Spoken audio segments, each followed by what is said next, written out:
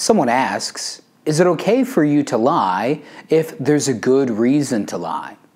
I'm Father Andrew Dickinson from Pius XII Catholic Newman Center, and let's find out.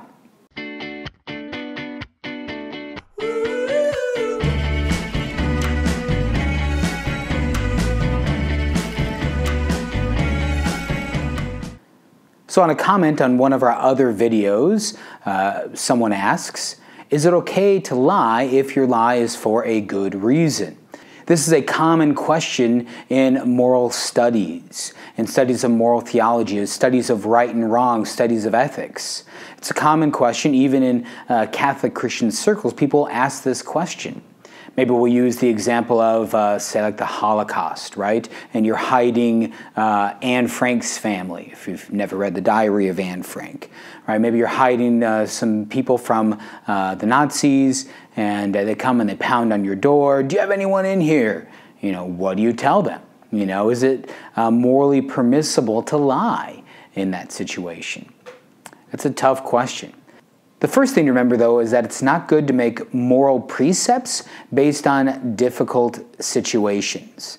So that'd be a horrible situation to be in, right? To choose between, do I honor the truth or do I protect these lives, right? It's a horrible situation to be in.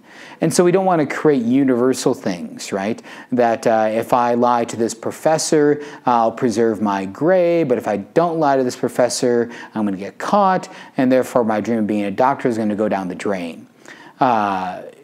Those are just not equal situations. And so we just don't want to create a moral precept based on a challenging situation like you're hiding people from a Nazi death squad. The second thing to learn is that as Christians, we actually take the truth that seriously. We take the truth so seriously that it's not good to lie for any reason whatsoever. Now, Christians are pretty unique in this regard. Other religions in the world will say that there are reasons in which it's okay to lie.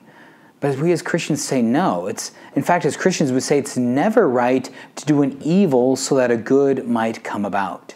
It's never right to do an evil so that a good might come about.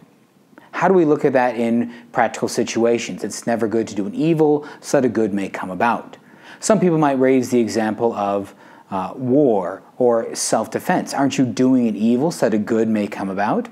Well, no, that's not the case. Because in those instances, say you're defending your home and your family against an armed intruder, there you're choosing to defend yourself, right? That's your active choice. Your choice isn't to kill.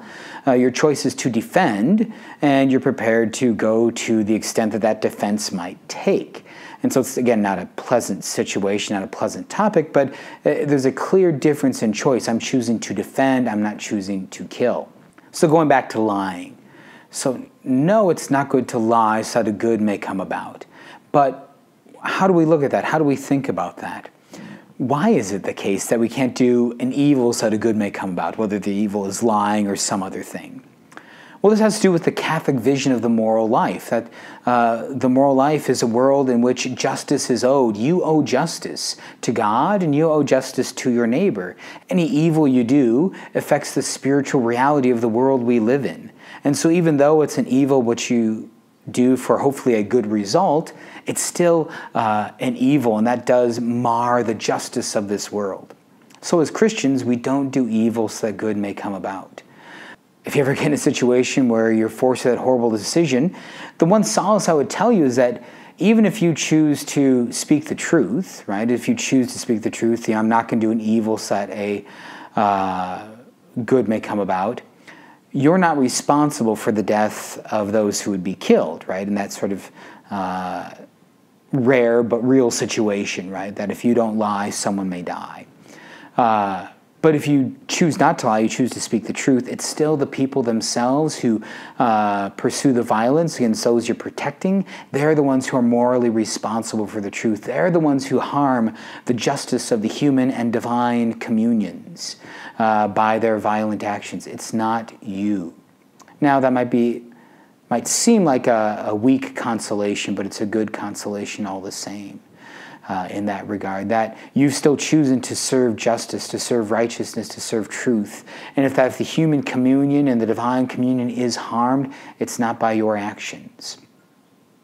Now, a little postscript would be that you could choose to maybe try to evade answering the questions. Now, your interviewers might realize that you could try to speak around it, right? Are you hiding any juice here? No, I've got no juice here. You know, no orange juice, no apple juice, something like that. Are you hiding anyone here that I should know about? No, there's no one you should know about. You know, things like that where you could like answer their question like directly, but still avoiding lying. So there's ways you could be crafty, as our Lord Jesus says, to be wise as the serpent and to be as innocent as the dove. But at the end of the day, again, we can't do an evil so that a good may result. Well, I'm Father Andrew Dickinson here at the Pius XII Catholic Newman Center. God bless you. I love you. Have a great week.